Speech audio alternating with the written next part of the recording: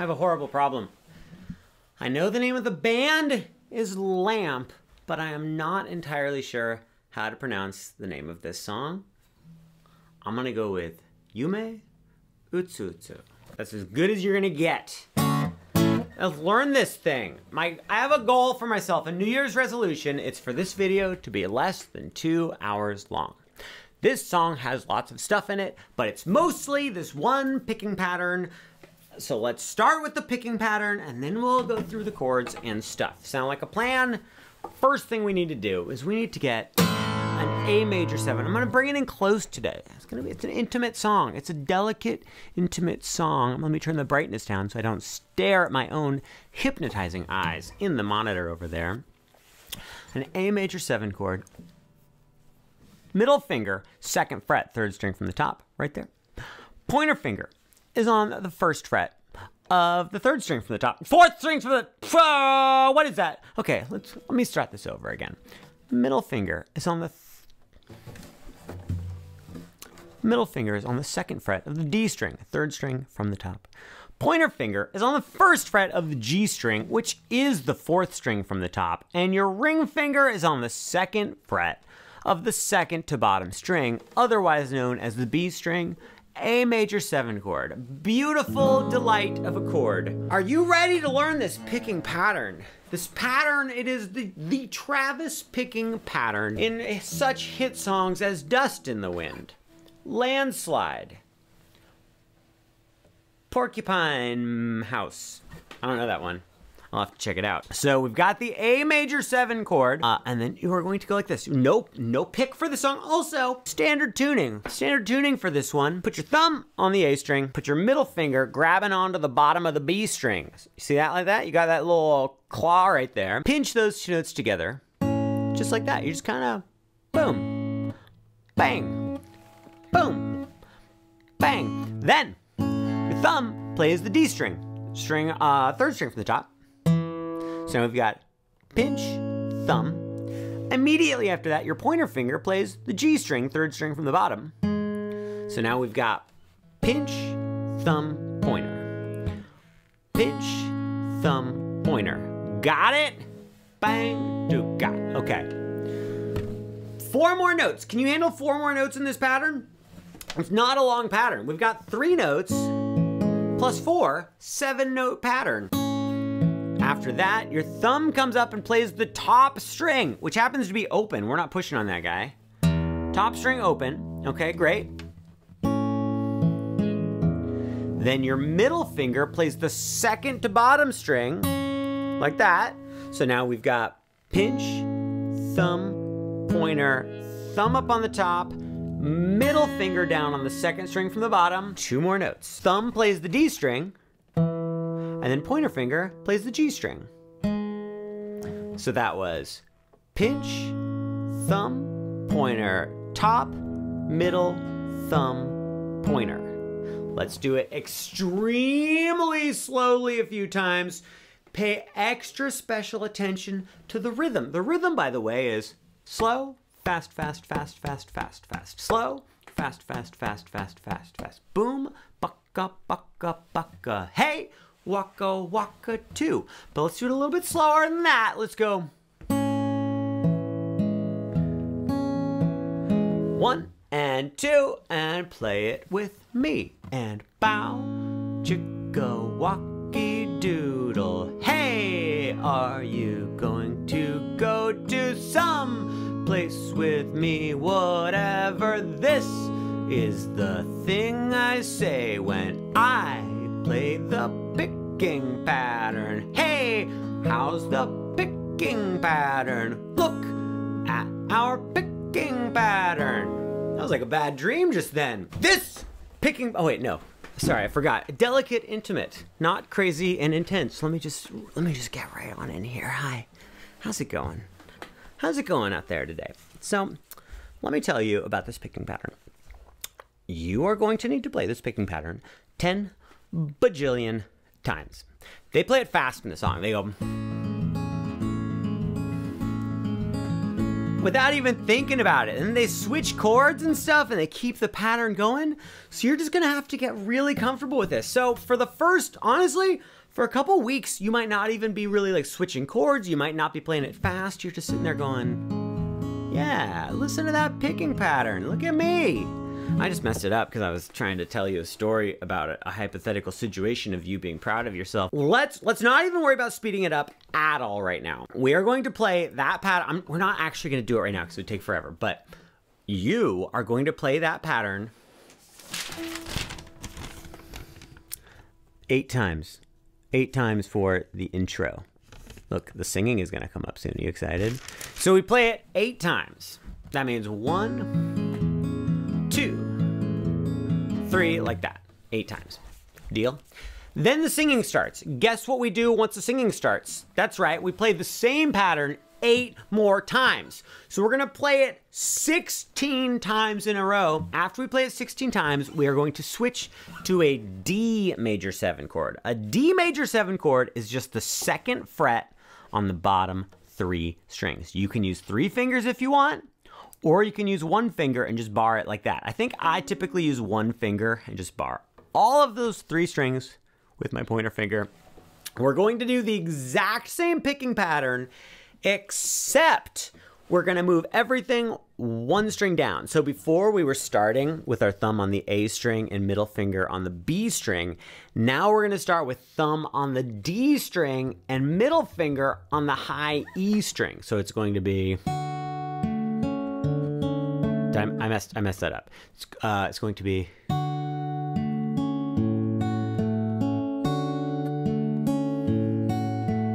see that right there? All whilst keeping the D major 7 chord. We are going to play that 4 times in a row. 1, 2, like that. Every 7 notes is once through the pattern. So we play the A major 7 a bajillion times. Then we play the D major 7 4 times. Then we go back to the A major 7 and play it 4 more times. So, you know what, for this song, because we played these chords so much, I think I might be just like a super generous guy, and I'm not gonna write the picking pattern in the description because that would be too much work on my part. But I will write down the chords and how many times you play them in the description. Until we get halfway through the song where it gets a little wonky, but we'll talk about that. Okay.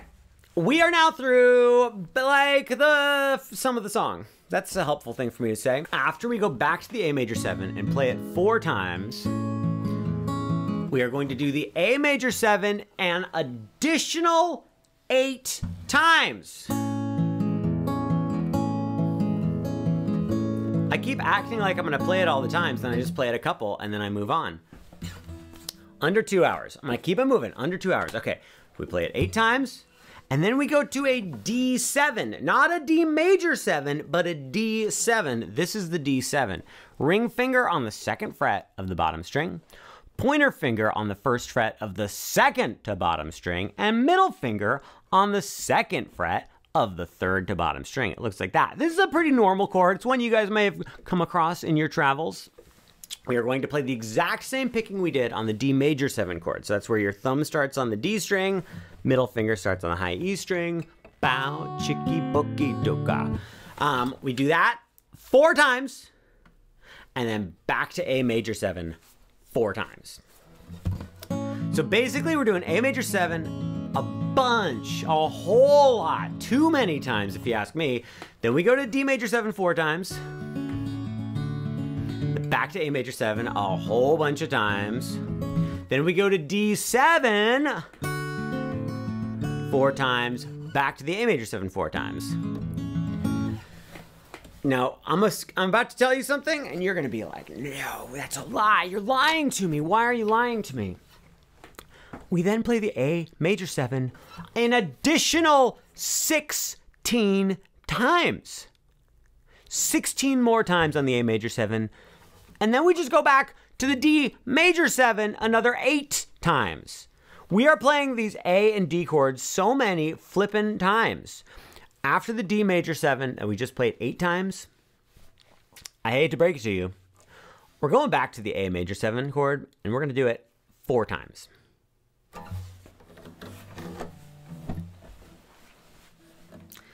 All right, I had my little tantrum. Now I'm back.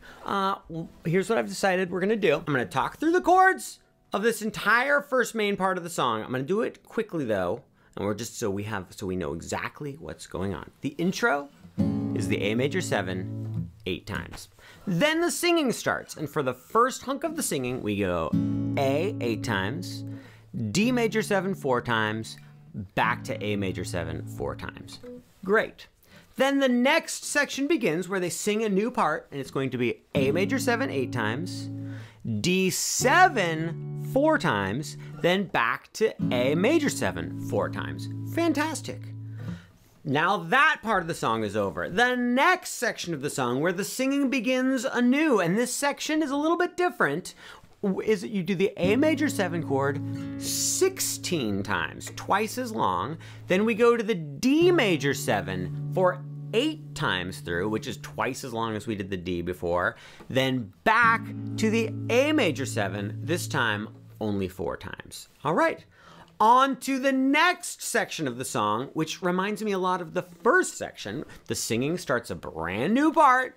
We go A major 7 8 times, then back to D major 7 4 times, and then finally back to A major 7 4 times. This, we're at we're approaching the halfway point of the song. This is where things start getting a little weird. Here's what happens here. We're gonna call this the bridge. This is the bridge of the song, I have decided. A major 7, another 8 times. If you haven't noticed, we're playing a lot of A major 7 in this song. Then we play the D7 4 times.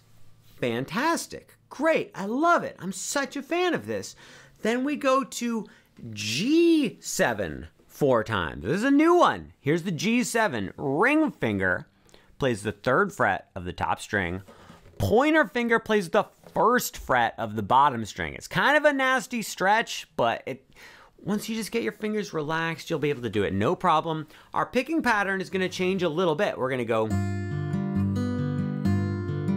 it's almost identical, but we've got some different strings going on. We're gonna pinch the outer 2 strings. Thumb skips the A string, goes to the D string. You're gonna play D string, then G string with your pointer finger. So that's pinch, middle 2, back up to the top with your thumb. So it's bow, buck up, bum. Back down to the bottom with your middle finger, and then play the middle 2 with your thumb and pointer finger again. So, see that? We're gonna do that 4 times on the G7. After we do that 4 times, we go to a C major 7. So this is ring finger on the 3rd fret of the A string, 2nd string from the top, middle finger on the 2nd fret of the D string, the 3rd string from the top, and then the rest is all open. We are going to only use the middle 4 strings, and we're gonna go like this. You're gonna pinch the A and the B strings, then thumb and pointer on the middle 2, back to thumb up on the A string, back to middle on the B string, and then back to thumb and pointer on the middle 2.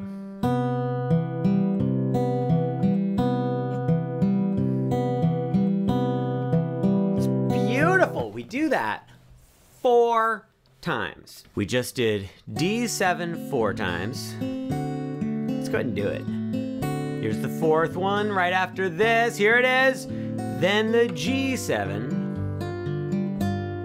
4 times. Then C major 7. Fantastic, we did it. Then the singing starts a new section. I know we're not done. At this point, it's like, can't we please be done with this stupid thing? We are not done, and it's not stupid. Why did you call it that? I do not appreciate it. Still got your C major 7 chord, but now we're gonna go like this. See my ring finger doing this little bouncing up and down thing? So I'm playing the same pattern I was doing before. I'm going bow, chugga. But then, just like we did at the very beginning, my thumb is going up to the E string, but my ring finger hops up to the E string at the same time. So it's pinch, thumb, pointer, thumb and ring finger go up to the top, and then open B string, and then thumb on the D string, pointer finger on the G string. So that's pow, chicky, bunky, chunka, pow, chinky, bunky, chunka. How many times do we do that? That's right, 16 times. Bow, chicka, bunka, ticka, bow, chicka, bunka, ticka, bow, chicka, bunka, ticka, bow. I'm not gonna do it 16 times, that would take forever. That would take longer than the day is long. I almost took a sip of coffee and then I decided not to. That's the story of what just happened. What just happened? After we do our 16 times on the C major 7, we go back to A major 7. Now remember that? That's the one we started with, and we do our original picking pattern an infinite number of times. We don't actually do it an infinite number of times, but we do it like, I don't know, 8 times or something. Then it fades out. Normally, I do not condone fade outs in real life, but with this picking pattern, it's kind of fun to just fade out like that. Now, I have a recommendation for everyone. I recommend that you do not worry about playing. I kicked the camera again. I keep kicking the camera. This is the last video I'm doing today. And I get cranky as the videos go on. I get more and more cranky. I start dreading other things I have to do later. It's a bad scene. And now we're at the part of the song that I don't like to play. So I recommend that you don't learn this part of the song, you don't play it for your friends, and you don't watch the rest of this video. But for those of you who don't care, then keep watching and let's do the next part of the song. This is like bridge number 2. What do you even call this part? We've got this chord. Look at this, look at this, look at this. It's a pretty song. It's a chord even.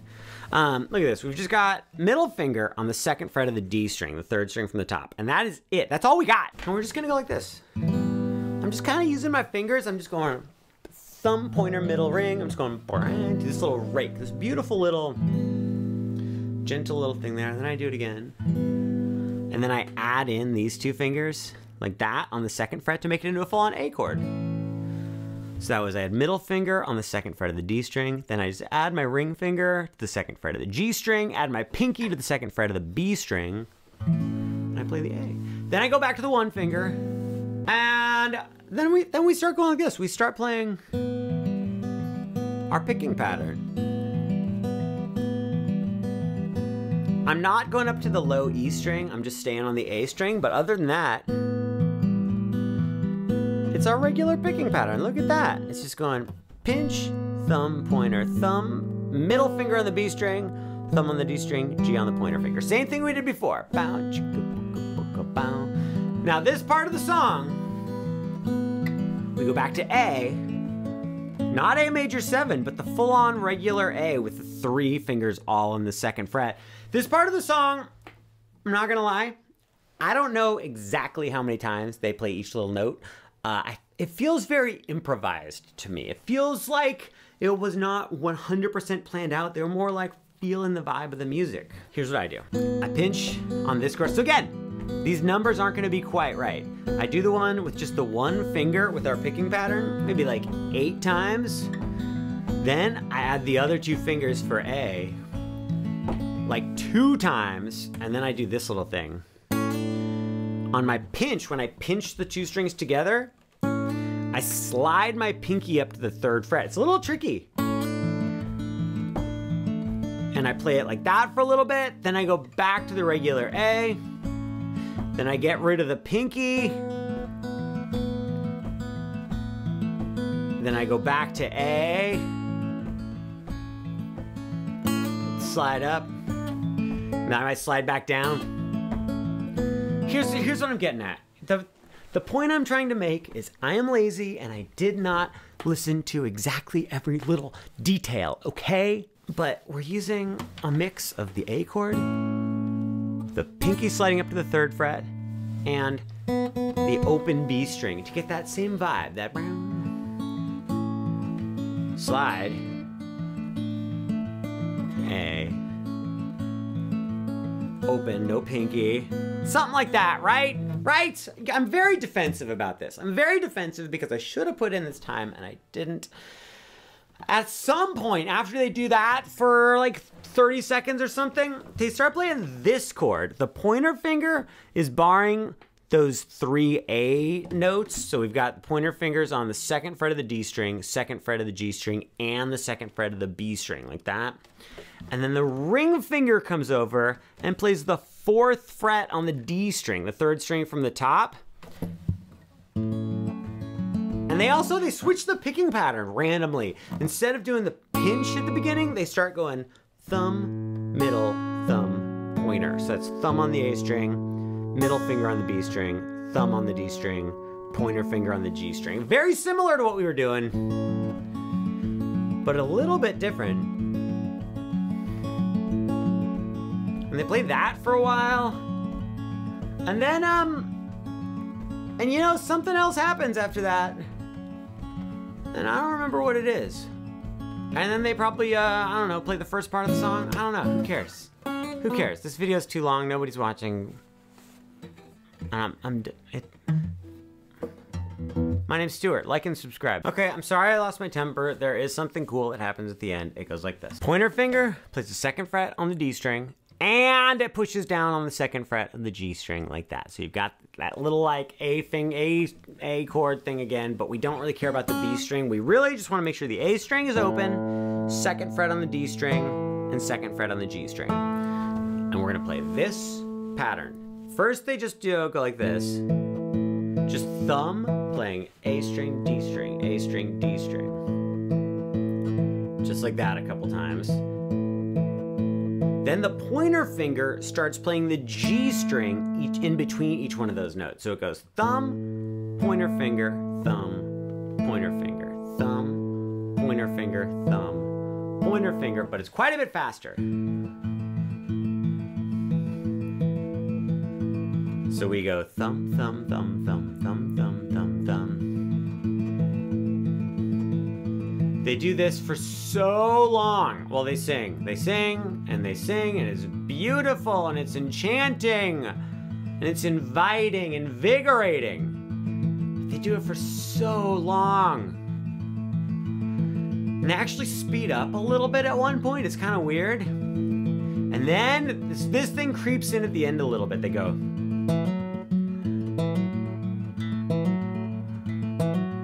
So what's happening there is you go thumb, pointer finger, thumb on the D string, then your ring finger hammers on to the 4th fret on the D string. And then you start over.